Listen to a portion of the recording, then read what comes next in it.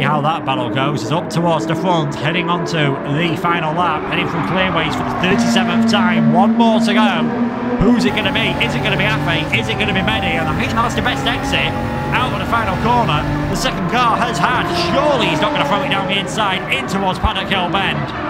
That would have been a very aggressive and I think a very silly move there from Mehdi, but he is closer than he has been at any point in this race. This is a possibility, and Aphelion, I think for the first time, just having to go a tiny bit defensive at the moment in that lead car.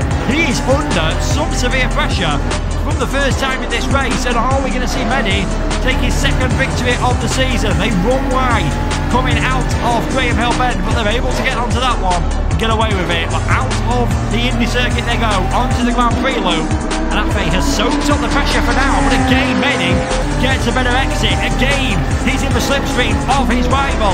Can he pull to the inside? Can he pull to the outside? Aphelion having to defend for all he's worth here around the outside into Hawthorns.